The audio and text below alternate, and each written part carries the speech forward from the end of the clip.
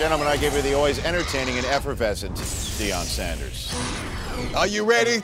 Let me tell you something. You got my music kicked in. 21st and prime time, baby. Coach slapped me before the segment started so I could get my game on. Still the best corner in the league. Let's go. Number 10. Woo! I feel it tonight. Chicago's Bears special teams are not just the Devin Hester show. Yeah, they got a blocking unit too. Two block punts.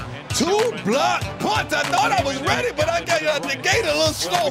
One return for a touchdown as the Bears roll the Packers at home. And number 9, Nate Clemens, the $80 million man with the pick off the tip.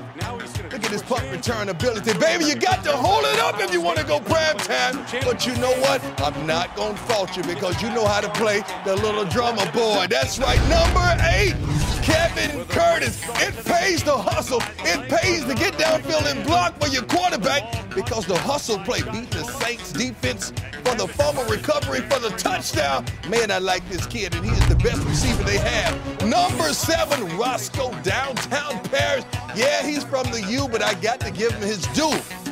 Making a dive and catch to help the Bills get an early lead that they couldn't hold on to. Umpire Jim Quirk. We love everybody here in primetime play. Pulling Nick Burnett down, losing his hat. Burnett is upset, but you better not touch that old man, I promise you that. Found his hat and got back into the action. Let me tell you something. Marshall Faulk, our colleague, my boy, getting his jersey retired last week, man. That was nice. I love him. One of the best that ever did it. Now let's get back. There it is. Woo-wee! I wanted you to cry, man. You want to hold that tear. Superman, yes, he was. This man did it all. Number 4, Lawrence Maroney. This team throws the ball at all costs. Brady's all-world. Moss get out in front with the block with 2 runs over 50 yards. That one for a touchdown as the Pats continue their run to perfection. Number 3, The second play, 10,000 yards, and that man ain't never been to the Pro Bowl? You got to be kidding me. 66 yards this time. Willie Parker got hurt. Now he's the first alternate, but I promise you he may not go because he's a little hot right now. Ahmad Bradshaw putting the game away for the Giants with this 88-yard TD in the 4th quarter.